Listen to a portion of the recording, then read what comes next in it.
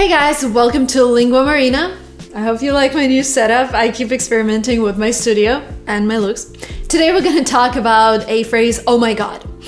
Oh my god is a phrase that is used everywhere by native speakers, especially, and it's, in my opinion, I haven't analyzed that statistically, but a lot of young women use it all the time.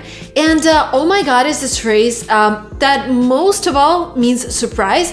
And sometimes it can be a pleasant surprise, like, oh my god, Marina, you look so beautiful today. I am surprised you look so beautiful.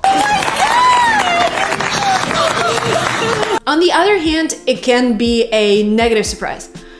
Oh my god, I forgot I have my TOEFL test tomorrow. Oh my god. And you're like, oh, what a shocking surprise. The purpose of this video is to replace oh my god in your speech and also make you acquainted with other phrases that people use, because there are a lot of phrases that resemble this phrase and they mean the same, but you might not recognize them straight away. So today we're going to talk about those phrases and hopefully you would be able to use them when you're talking to native speakers, when you're in an English speaking country, because using them would definitely make you sound more like a native speaker and people would understand that you understand their culture. And again, there is nothing bad at sounding like you're a non-native speaker, but still, like, knowing those phrases, knowing those tricks is something really important. So let's do it. Let's dive deep into replacing oh my god in your speech. First of all, OMG.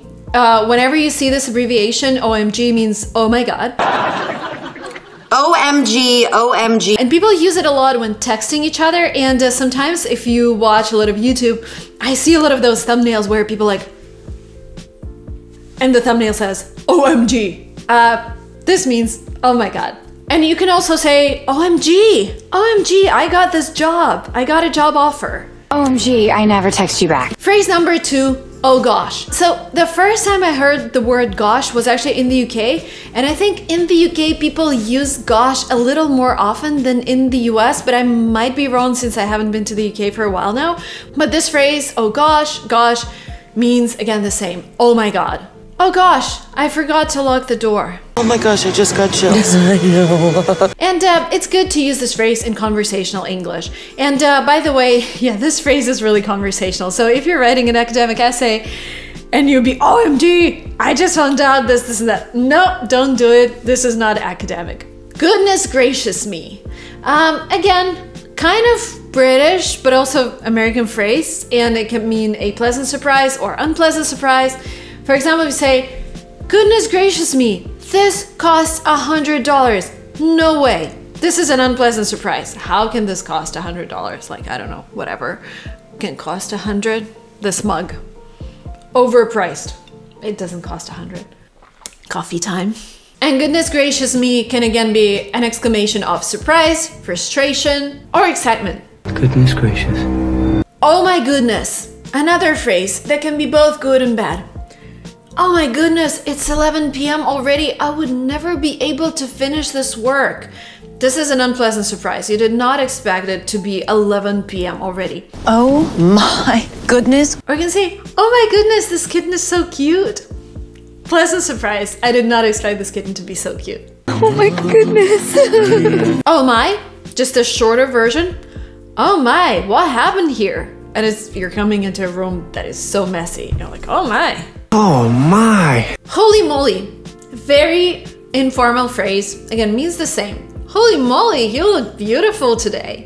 Or, holy moly, you look weird today. Holy moly. And the task right now is for you to listen carefully to this video. And if there are some phrases that you particularly like holy moly, you can say anything about this video using this phrase, like, holy moly, Marina, your setup is amazing today. Or, holy moly, Marina, I like your hair. So I don't know if it's falling down, but I watched this video, which is like a 2-minute video on how to create this hairstyle.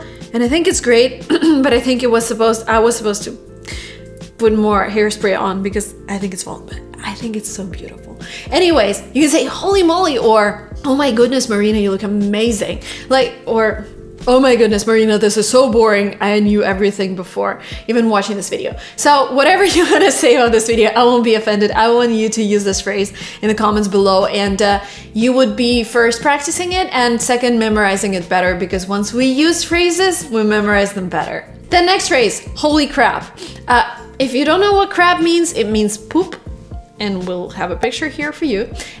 So, holy crap. If you just look at this phrase, you would think it probably means something bad. It doesn't necessarily mean something bad. Again, you can say, holy crap, what a beautiful dress. Or holy crap, I forgot my phone again. So it can be both, depending on the context. You always look for cues in the context to decide whether it's a pleasant or unpleasant surprise. Holy crap! Or you can say, holy crap, he was broke 6 months ago and now he's a millionaire. I don't know whether it's a pleasant or unpleasant surprise depending on the situation. But yeah, and you can also say holy cow. Holy cow is a phrase that you can also use. Same as holy crap. Holy cow. Oh man, or oh boy. Again, depending on your intonation, it could either mean frustration. Oh boy, here he comes again. Oh man, you ruined everything.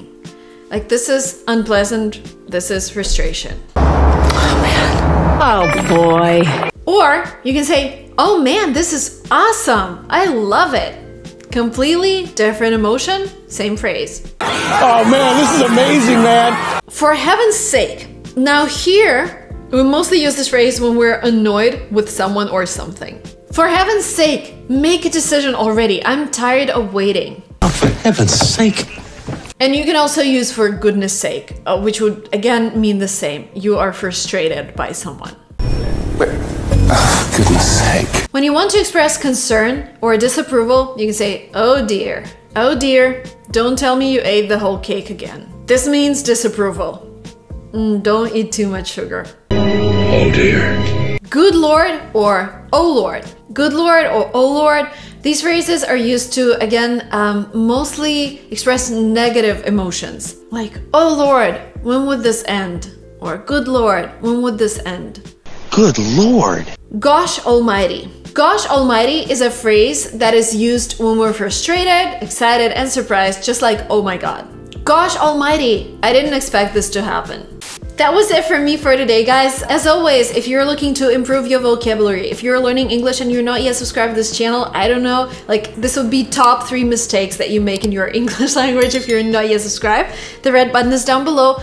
Please hit the like button if you enjoyed this video. I'm looking forward to reading your comments using one of the exclamations that we used today. And if you want to learn more English with me, I have a workbook, over 180 pages of content in English with exercises, with practical things that you can do, with idioms, with 1,000 words that you need to know in English, with tables about tenses, with there are so many things in that workbook. And this is something that will be on your desk with you for a while, because whenever you feel the urge to learn English language, you will open this workbook and complete a couple of exercises or read something exciting. So the link is down below. Download the workbook. And again, thank you so much for watching this video. I will see you very soon in my next videos. Bye bye.